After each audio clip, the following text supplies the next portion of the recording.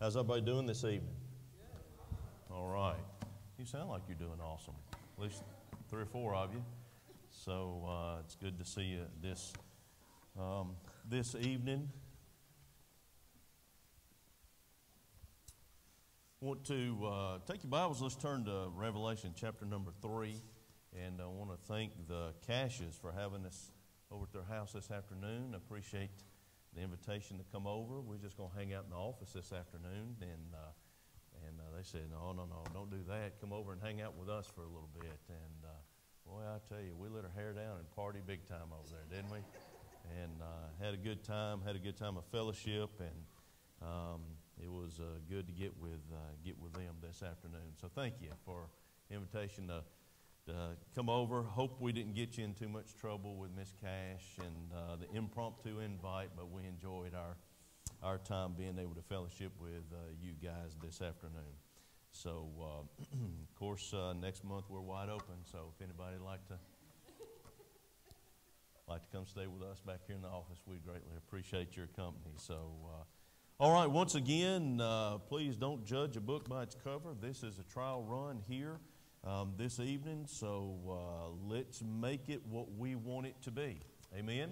And I would love to hear some feedback. If there's something that you would like to see out of a service like this, we would love to incorporate that into the services. If there's time, we're not wanting to be here 2 hours or anything like that, but if there's anything that you would like to see done or accomplished in a setting like this, I would love to hear back from you, and I'll pass it on to the guys and the leadership team around here and see what they think about that, and we'll go from there, amen. And if you say, well, I just don't think we need to do that anymore, then we'll probably just cast that out and disregard that. I'm just kidding. We would like to hear from whatever you have and whatever feedback that you may have. So in Revelation chapter number 3 this evening, I really want to just read just a couple of verses here. Really want to go down to about verse number 4 there. Revelation chapter number 3, verse number 4. I told you this morning some statistics, if you will. Turned a little bit of a research and some study over decades and decades and decades of church history on what causes churches to get ill. What causes them to sometimes, unfortunately, go under, go out of business, whatever the cause is, whether they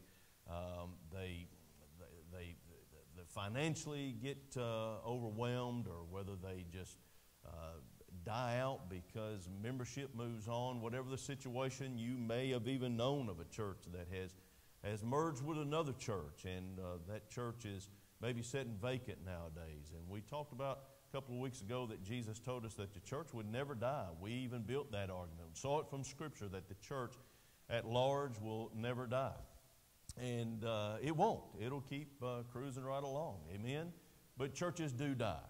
And individual churches, individual congregations, they shut the doors. They pray their last prayer. They take their last offering. I think I've mentioned those things to you. And that left me wondering, why does that happen? What are some of the telltale signs? Well, I shared with you 10 things this morning. We're not going to go back through that list, but out of those 10 things, I felt led of the Lord to elaborate on those last 3, and we looked at those things this morning. Now, I hope that what you are able to do is take some of those things and some of that advice, jot some of that stuff down on the back of your bulletin, and maybe go to your prayer closet and say, Lord, help me to do my part, that Winchester First Baptist Church never falls into one of those ruts, never falls into one of those situations where we could be showing some signs of some illness. And I think if you were to take a good look at any church, probably some of those things are in any church. So any church, you just put the name on any church here in town, here in the county, here across the state or across the country, you could probably say those are some of the signs that are in any church. So what does a congregation need to do about that? Seek the Lord and ask the Lord to, humbly ask the Lord, help us fix that. Well, where do you go to get that advice? Where do you go to find out what the Lord says about that? Well, it's in our passage this evening. and it talks specifically about a church that is dead. Specifically, church of Sardis. So you're in Revelation chapter number 3, verses number 1 through 4, and it says, "An angel of the church of Sardis write." The angel, that word, angelos, is the word. It means a messenger, and that is the preacher of the church or the pastor of the church. So isn't God so kind to call the pastor the angel, amen, of the church? I don't think that applies to me, though. So it says, "And to the angel of the church of Sardis write, these things says he, who has the 7 spirits of God and the 7 stars. I know your works, that you have a name or reputation, that you are alive, but you are dead. Be watchful, strengthen the things which remain that are ready to die, for I have not found your works perfect, whole, or complete before God.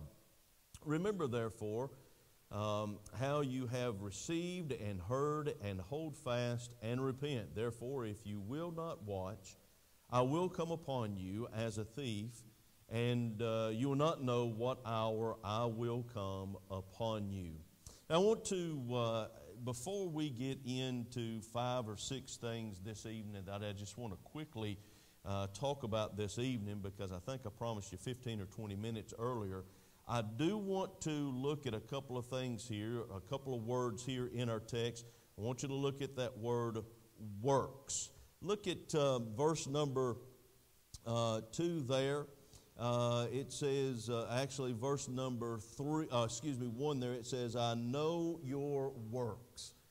What Jesus is saying and speaking to John as he's exiled on the Isle of Patmos because of his stand for Jesus Christ.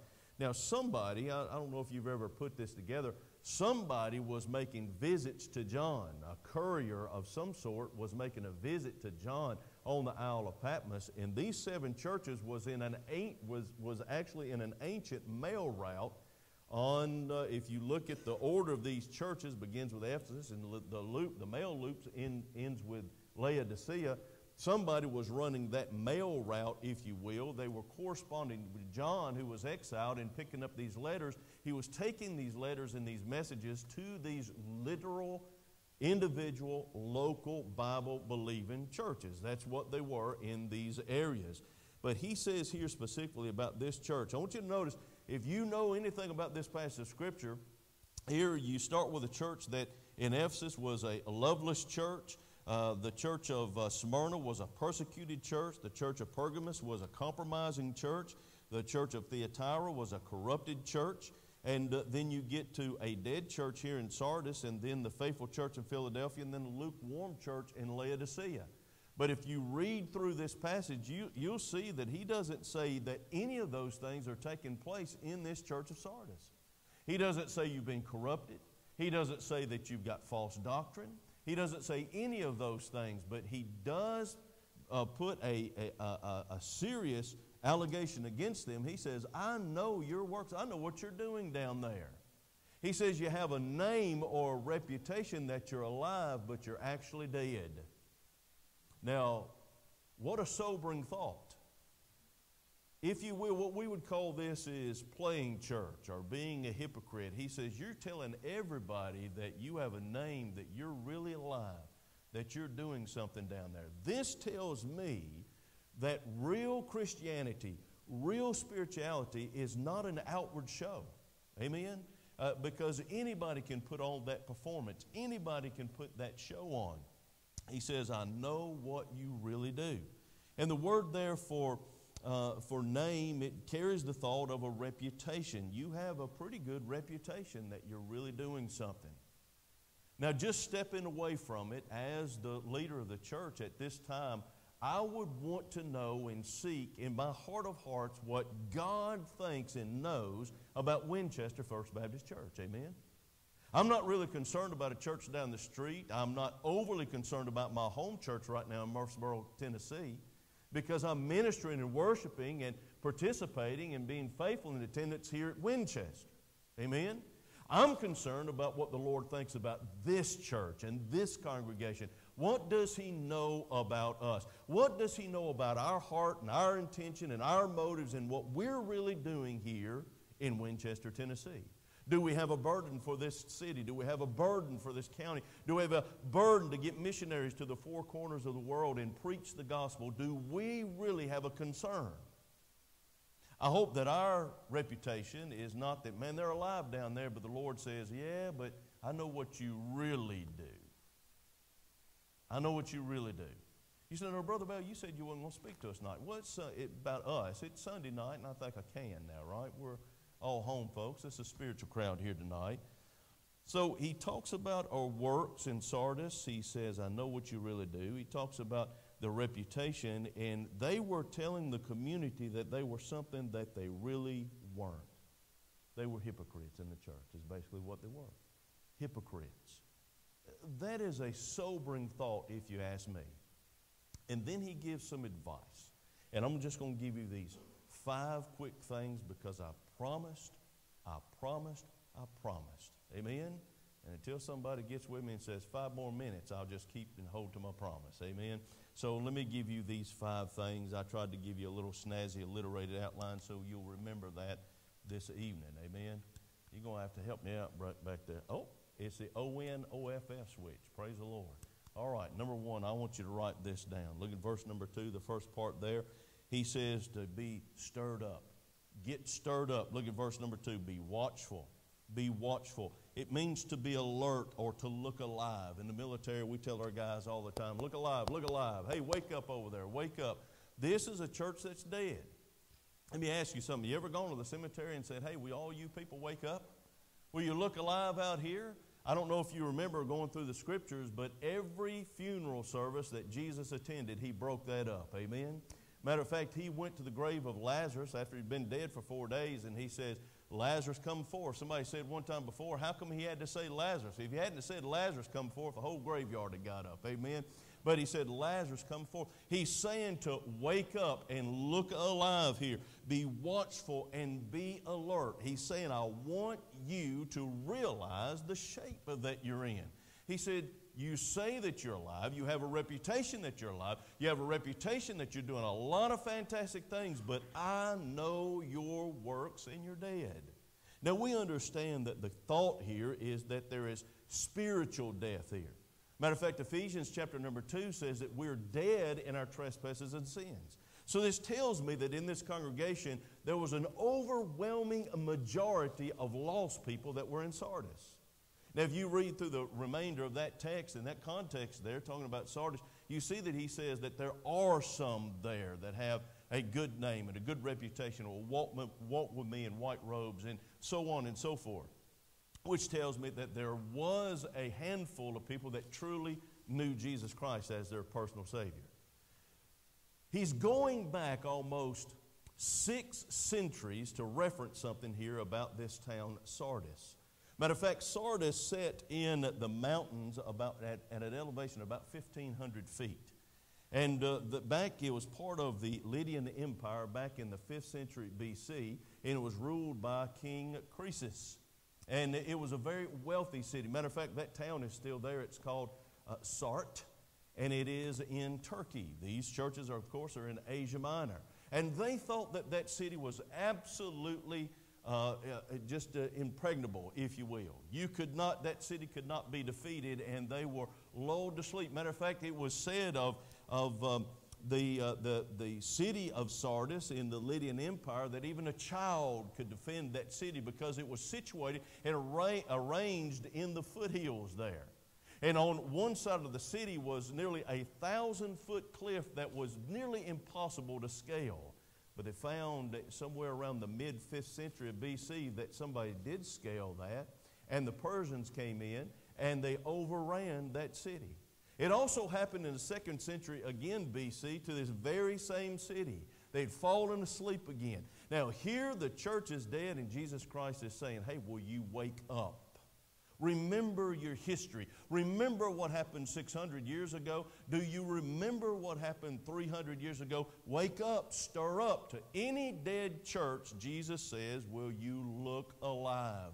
Will you get stirred? Number 2, not only does he say, stir up, but he says, secondly, strengthen up. Strengthen up. Verse number 2, it says, and strengthen, that means to confirm. the things which remain that are ready to die, for I have not found your works perfect before God. If he's saying use it or lose it, is what he's saying. If you want 21st century vernacular, use it or lose it. He's saying strengthen the things that remain. Strengthen up. If you will, he's saying you need to take personal inventory here. Evaluate where you are. He's saying stir up and then strengthen up. I'm going to tell on myself, I have recently signed up a gym membership and have a personal trainer. In a couple of weeks, I'm going to be so buff. I mean, I'm going to have muscles and muscles on top of muscles. Amen? Jeff acts like he's not buying that one. Sinful rascal. So, my dear bride is with me, right beside me as we work out in this. Yesterday, Brother Kyle, he had us in the gym, and we had this medicine ball thing. And we'd pick it up off the floor, and then we'd toss it up on the wall, and then we'd catch it, and we'd put it back down, and we'd toss it up again, we'd put it back down. We'd do about 6 or 8 of them. I had to throw it up to a certain place on the wall, and then we'd go over here, and we'd pick up this kettlebell. You know what I'm talking about, right? We'd lift this thing up, and we did that 6 or 8 times, and then we had to get up on this stair thing, and we'd step up there, and I got so confused because I had to put it looked like an awkward square dance, brother. I mean, it was so weird. I'd have to get up on that thing, and then I'd step off of it, and he said, now go up with your other foot, and I couldn't remember which foot went first and which foot went next. I just got so discombobulated, and when I was doing that, Kim was walking down with the kettlebell and coming back, then we'd have to swap out and all of that. We're strengthening ourselves. We're tuning ourselves up. We had taken an evaluation that, hey, we got a little plump over the holidays, amen? Had a little bit too much of that banana pudding, maybe a little bit too much of that turkey and dressing and all that over Thanksgiving. We had just gotten lazy is what happened. So here's what he's telling the church. He's saying, will you confirm and strengthen up and get your act together? Strengthen up. Strengthen up. Any church that is really concerned about their health will evaluate on a monthly or quarterly basis. Hey, where are we in this situation? How are we doing in our outreach? How are we doing in our prayer life as a church? How are we doing in our discipleship? How is the preacher doing? I welcome your feedback. I welcome your feedback. Hey, listen, when I pastored in Dixon, I'd have people tell me, my stepfather told me one time, we're not going to make 15 minutes. I lied, okay? I had my stepfather tell me one time. He came to me and he said, Craig, let me tell you something. I'm going to be honest with you. I said, all right. He said, that wasn't your best one this morning. I said, okay. He said, matter of fact, I don't believe half that stuff you even said. I said, well, it came from the Bible. He said, yeah, but I don't think you gave it right, though. I don't think you said it right. I just kind of looked around, and somebody else was like, he might be right about that. You know, I just had to suck it up and take it. Now, he was wrong, but nevertheless, I'll take some feedback. I think that makes me a better preacher if you come to me and say, hey, Brother Bell, here's another approach. Here's another thing that you could add into that one. And I think it's healthy to make these evaluations. It's healthy to take these checkups. It's healthy to strengthen up the church. And that's what he's telling Sardis here. He says, I want you to stir up, strengthen up. And then he says to smarten up. Amen? Verse 3b there, or 3a, says, remember. The thought there in the original languages is not only remember, but also remember and respond. Remember, therefore, how or what you have received and heard, or what you have learned. What you have learned. Don't forget about those things. Never forget about that sweet day and that sweet hour where you met Jesus Christ as your personal Savior. Don't ever forget that. I hope that if the Lord allows me to have a right mind, when I'm 95 years old, I can remember September 24th, 1991. Amen? I hope that I always remember that day. You say, why is that, Brother Bell? The reason, I mean, just the basic reason is because when the devil jumps right straddle on my back sometimes and tries to tell me that I'm a failure and God don't love me, I can run him right back to that date and I can say, ha, ha, ha, I am victorious and more than a conqueror through Christ who loved me. Amen? Listen, it's good to understand those things and remember those things and respond and say, hey, we're a body of baptized believers. We are conquerors in Christ, and God has given us a commission to take on the entire world with the gospel, and we're empowered with the Holy Spirit, and we can get the job done. Stir up, strengthen up, and smarten up is what he's telling these believers. Be watchful and strengthen the things which remain that are ready to die. He says, you're close, for I've not found your works perfect before God. Remember, therefore, how you have received and heard. Remember those things. Smarten up. Never forget when you get saved. Never forget how that God trained you and taught you. That needs to continue in the work of the Lord. Now, next, he says to stand up. Stand up. I like that word or that phrase, hold fast. It carries the thought of you remembered it, you're responding, now guard it. Keep it. Guard it. Hold fast. Take a stand to obey or to guard or to maintain or to conform, if you will. Hold what you got. Hold on to it. Never let it slip away. You say, well, back in the day we had a revival. Have a revival today. Amen. You say, well, back in the 70s was a good time. Hey, 2019 is a good time. Amen. You say, well, you remember that meeting we had back there in 1989? I don't, but let's have a good one in 2019. Amen. Hold on and stand up and do something great for God. I tell you, it's time that the church does take some bold stands. Amen. One crowd runs out of the closet and all the Christians run into it and scared to take a stand and scared to talk about Jesus anymore. Take a stand for Jesus Christ. Amen. Take a stand for Jesus Christ. Take a stand for the Word of God, the inerrant, infallible, inspired Word of God. Amen. Take a stand. Take a stand. Make a big deal out of your church. Lift up your church. You don't have to run down a church in the neighborhood. Lift up your church. Lift up your preacher. Lift up your Lord. Lift up your deacons. I mean, just make a big deal out of this place. Man, I mean, take a stand for the cause of Christ. He says to stand up. So we're stirring up. We're strengthening up. We're smartening up. I need to work on that myself. We're standing up. And then lastly, he says, how about straighten up? Amen? Let's straighten up. You see that there? Repent. He says, I want you to remember, therefore, how you received and heard, hold fast, and repent. And repent. I think I illustrated that to you before. This is repentance. Hey, I know your works. I know what you're doing down there. You have a reputation. You have a name that you're alive, but you're really dead. But let me give you some advice. That's repentance.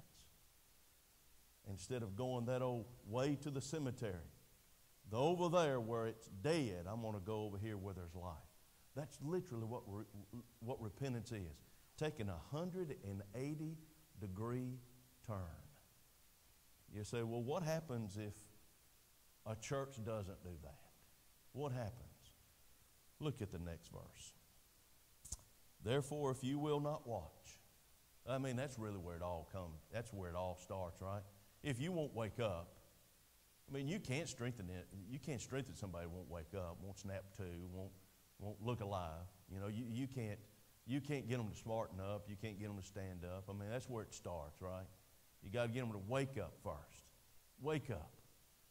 He says, therefore, if you will not watch, I will come upon you as a thief, and you will not know what hour I will come upon you. I think you could go back to the church of Ephesus there in Revelation chapter number 2, and he tells them that if they don't wake up, that he will literally come in and remove the candlestick or the light or their ministry and effectiveness from that church, and he'll put it somewhere else where they are going to do the job. I showed you pictures, I think, back in September. I stood in Ephesus in 1992. There is no church there. There is no light there. There is no gospel witness there. I stood in that place. I shudder to think that there is no church there in Sart, Turkey today either. The church of Sardis is long gone. Well, why do some churches die and why do they go out of business? Well, we looked at those 10 things today. But Jesus says that we can change things. How do we do that, Brother Val? Stir up, strengthen up. Think of me in that medicine ball, tossing it up there on that wall, doing that crazy dance on that little step, strengthening up, smartening up, standing up, and then straightening up. Change what you're doing. Change how you think. Going forward, marching victoriously under the bloodstained banner of the cross. Amen?